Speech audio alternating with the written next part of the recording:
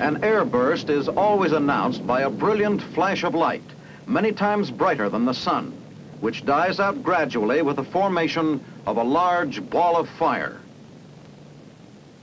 The fireball is shown here in various stages of its growth from a time of less than 1/100th of a second to about 1/10th of a second, when it has nearly reached a diameter of 300 yards. The temperature, which is in the neighborhood of 1,000,000 degrees at first, then drops rapidly to about 2,000 degrees 1/100th of a second later. At this point, it starts rising again and reaches a second maximum of about 7,000 degrees, then cools gradually until all the heat is dissipated.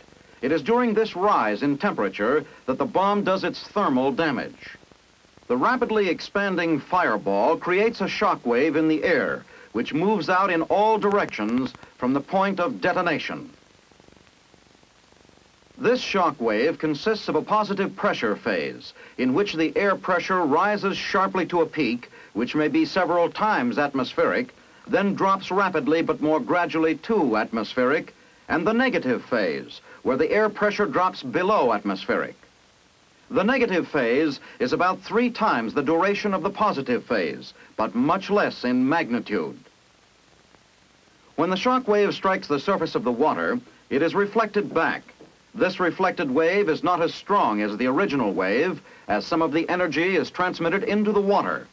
As far as degree of curvature is concerned, however, it is identical to the original wave.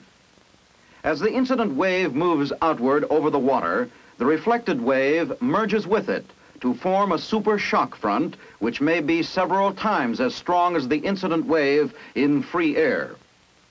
As the shock front moves out with the negative pressure phase close behind, a condensation cloud may be formed. This is caused by the rapid cooling of the air due to the expansion during the negative phase. If the relative humidity is high enough, the cooling of the air may cause the precipitation of small drops of water, forming a dense cloud or fog. When the negative phase has passed and the air restored to its normal pressure and temperature, the cloud quickly dissipates.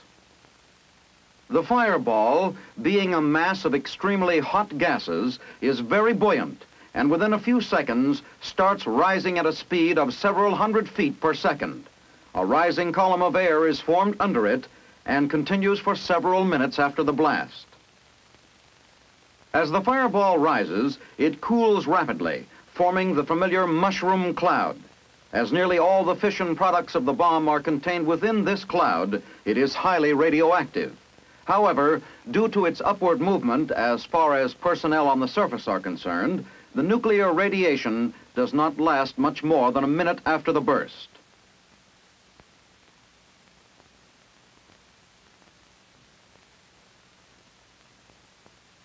The atomic cloud continues its upward rise, much like a billowing thunderstorm. It may go as high as 50,000 to 60,000 feet, depending on atmospheric conditions.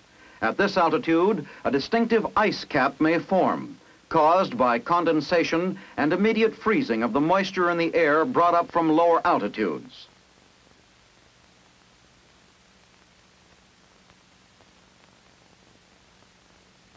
After reaching its maximum altitude, the cloud quickly loses its characteristic shape, as it is affected by winds which may be of different force and direction.